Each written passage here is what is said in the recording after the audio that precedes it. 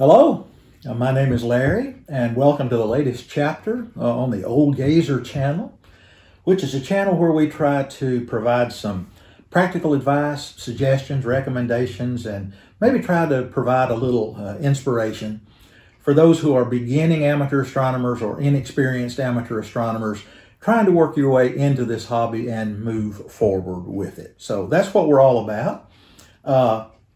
Welcome. If this is your first video, welcome. If you're returning, welcome back. And I would like to thank everyone who has watched the previous videos and who have provided some good feedback. I appreciate that very much, and I'm glad to have you back again. I don't know if you've watched any of the videos before, or if you have, if you've watched them in any particular order, but the last three videos I've done were all about telescopes. You know, I call those videos Telescopes 101, parts 1, 2, and 3. And today I want to change things up a little bit and go in a little bit a different direction. And just share something of a different vein with you, if you will. I was out one night this week viewing and taking pictures of the October full moon. And it was a beautiful night, and the moon was just gorgeous. Just a great night to be out there. And as always, when I'm viewing the moon, my mind takes me back to something that happened a long, long time ago, which I've always regarded as that time when I realized that I wanted to be an amateur astronomer. Now, I suspect that all amateur astronomers can point to a time or a place, an event, circumstance, whatever, that marks the point at which you embarked on this hobby or made the decision that maybe you wanted to become an amateur astronomer. Maybe you came to a point where you realized that in some way, shape, form, or fashion, viewing and taking pictures of objects in the night sky and learning about them was somehow going to be a part of your life. In other words, you determined that you were going to be an amateur astronomer. Well, as I said, that time for me took place a long, long time ago. Now, some of you may think that this was in the prehistoric times or maybe even the Jurassic era, but at least it was in the 1950s and 1960s when I was a boy and a young teenager. I think I've alluded before in a previous video that I grew up in that era, the 50s and 60s, where the exploration of space using means other than just looking through telescopes was in its infancy. I think I was 8 years old when the first unmanned satellite, Sputnik, was sent into orbit. I was 11 years old, I believe, during the time of the very first manned space flights. And I was still a teenager when we got around to the first man landing on the moon in 1969. I've always felt very privileged to have grown up as a child and a teenager during that era. I was obsessed with anything that had to do with space flight, space exploration, the moon, the planets, the stars, anything that had to do with the cosmos, and especially with space exploration, had just pretty much taken me over. I'm not sure obsessed is a strong enough word for it, but at any rate, I was really into it. And then when I was 12 years old, my stepfather gave me some sort of extra chores, extra work to do for a little spending money. And over a period of time, I saved all that money until I finally had enough to buy myself a small refracting telescope. Now, I don't remember the brand name of that telescope. I certainly don't remember what the size of the objective lens was. I do remember that it was a gray metal tube with a wooden tripod, and it had a couple of eyepieces.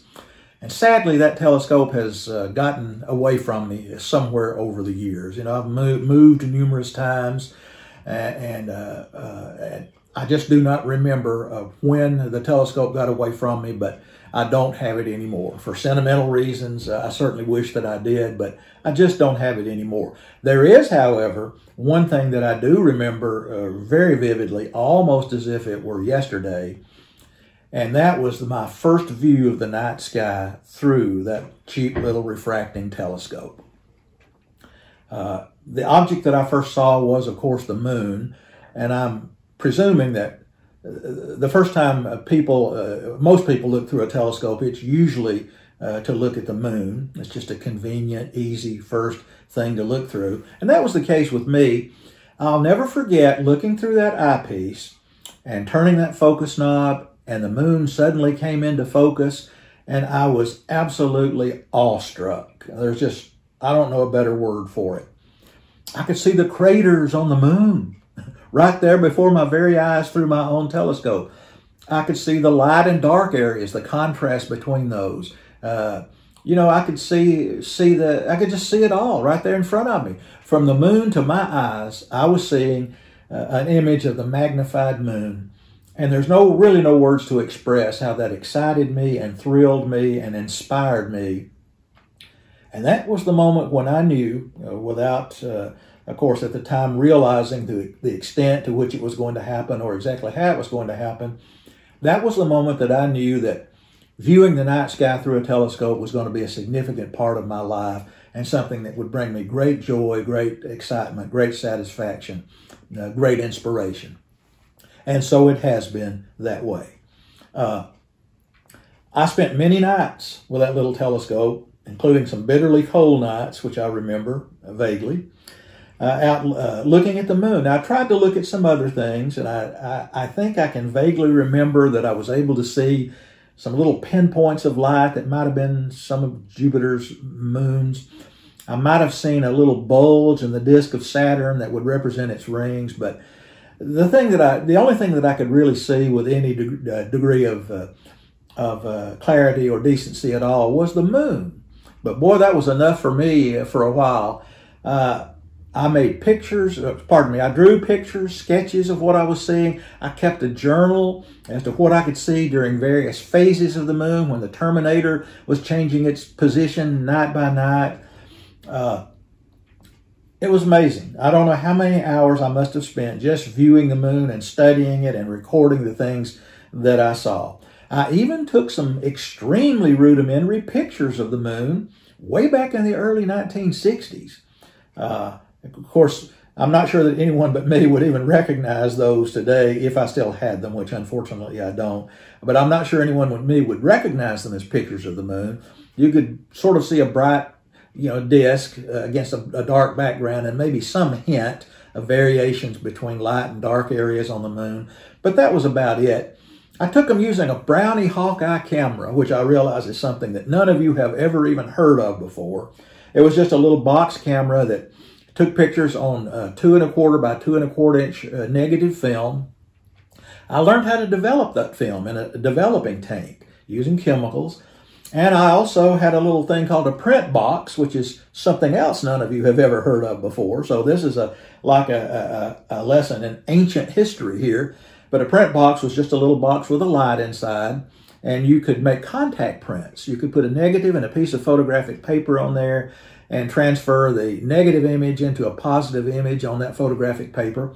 So my bedroom was soon full to the brim with little 2¼ by 2¼ inch photographs of literally everything in my house, my community, my world, and even a few photographs of the moon itself. So tremendous experience, so exciting, something that I'll never forget. So I observed and even photographed the moon countless hours during that time. Now, since then, of course, I've seen many astoundingly spectacular objects in the night sky. I've seen the planets, I've seen nebulae, I've seen galaxies, I've seen star clusters of double stars, and they've been mesmerizing and wonderful, exciting, inspiring.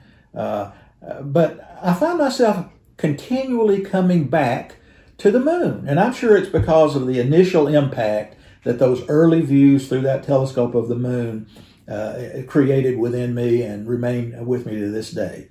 And every time I look at the moon, even today, after all of these years, I get that same feeling of excitement and inspiration. It's something that will just always be special to me. And that's exactly the way I felt earlier this week when I was out looking at the October full moon. So that's kind of what started it all for me.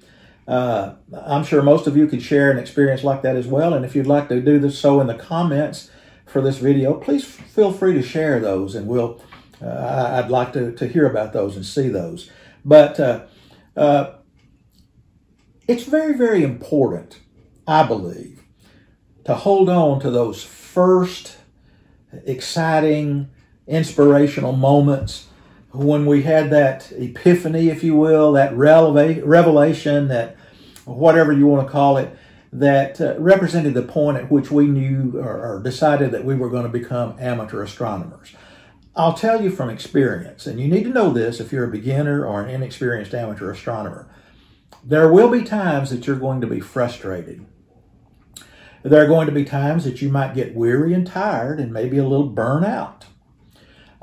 There will be times when the demands of life, the pressures of life, the things of the world will intrude and not let us pursue this hobby to the extent that we perhaps would like to do so.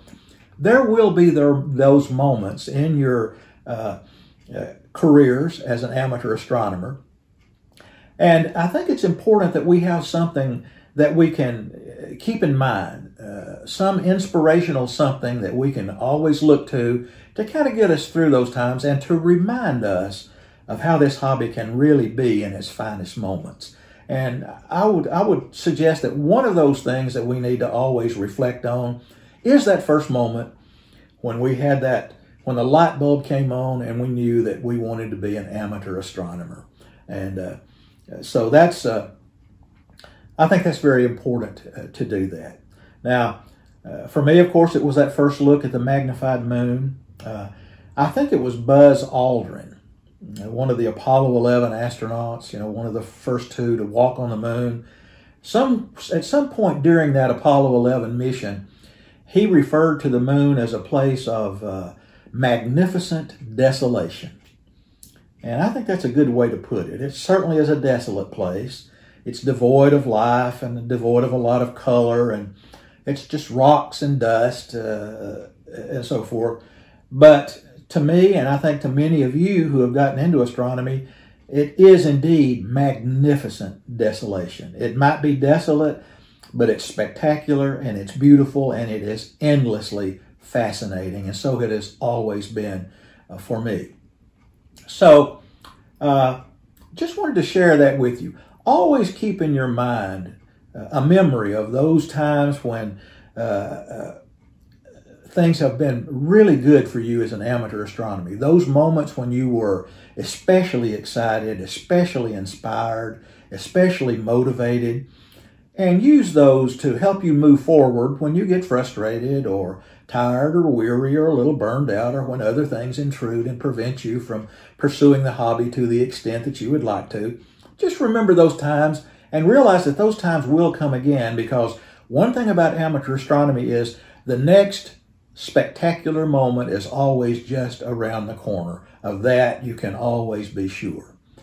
So just wanted to share that with you in hopes of perhaps providing a little inspiration or motivation, feeble though it may have been.